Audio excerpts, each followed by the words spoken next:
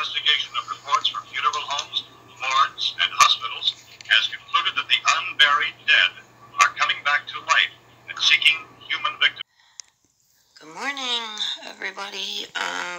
Yeah, so I'm I'm definitely blaming this one on Sig.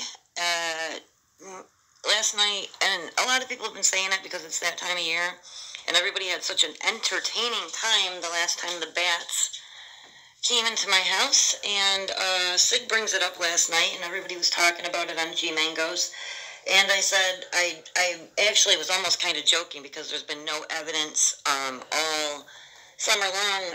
At the beginning of the summer, there were some bats. I know that they live in the pine tree, but they weren't bad like they had been the previous year. So I wasn't really anticipating much. But I come down here this morning, and I'm actually, like, my voice is shaking right now. My hands are shaking. I'm fucking quivering.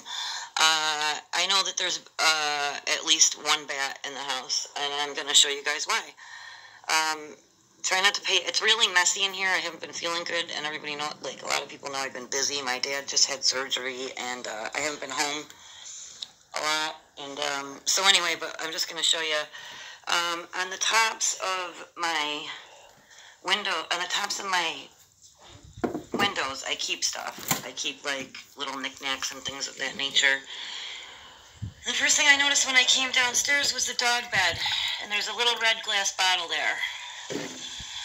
That goes up there in the middle of those blue bottles. When the bats are in here, they can't get out. They start flailing around, knocking into shit, flying, circling. They hit stuff up high. This poster that was in my kitchen is knocked out of the frame. And then over here, you can see there's an empty spot right there.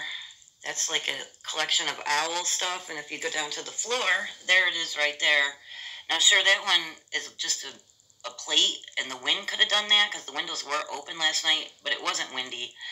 And I'm just telling you guys, I know that this is what it is. And then upon further investigation, I look right here, and again, I'm kind of OCD with, like, my decorating, and with the even spacing, you can see that there's something missing on the top of the windowsill there, and it's probably down there behind the couch somewhere. I'm really freaked out to look around, because if I look really hard, none of the doors are closed.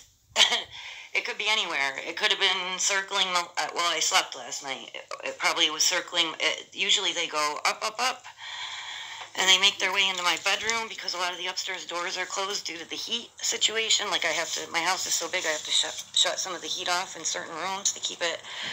So anyway, it probably circled around me as I slept. Alright, well, that's your November 2020 bat update. I will get back to you guys in a little while and let you know what's going on. But they're back.